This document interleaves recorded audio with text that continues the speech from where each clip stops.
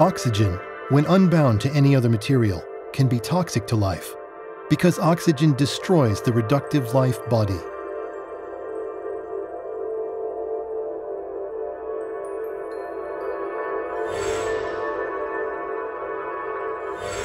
Therefore, the first photosynthetic organisms would have been anaerobic microbes, which produced no oxygen.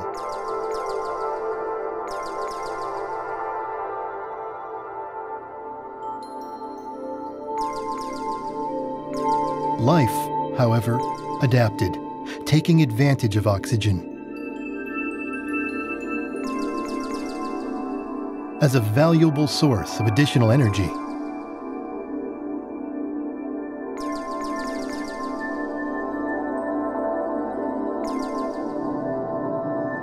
This development resulted in the appearance of cyanobacteria.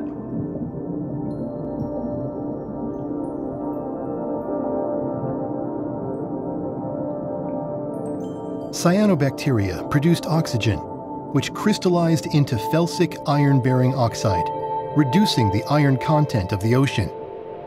Still, the ocean was 5 times as saline as it is today.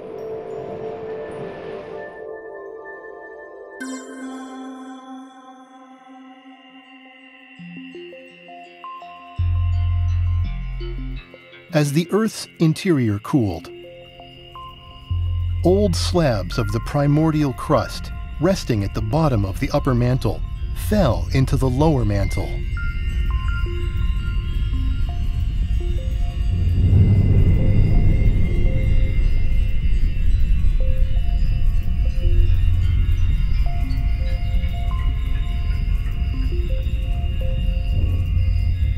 Meanwhile, numerous mantle plumes ascended from the lower mantle into the upper mantle. This phenomenon is known as mantle overturn.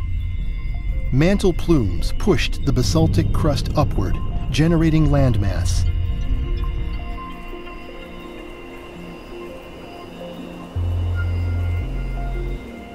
This created shallow marine environments penetrated by sunlight, which allowed the cyanobacteria to flourish.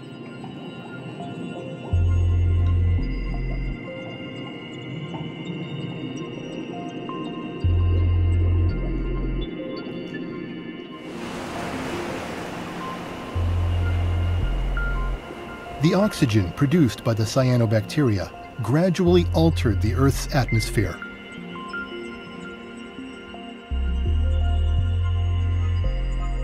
On the ocean floor, ferric and ferrous iron were accumulating in the form of hematite and magnetite, creating a massive banded iron formation.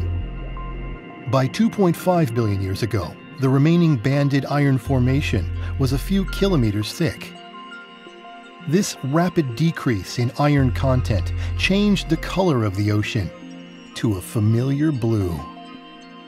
Life began to change the surface environment. Such is the coevolution of the Earth and its inhabitants. This was an important step in life on Earth's long journey toward civilization.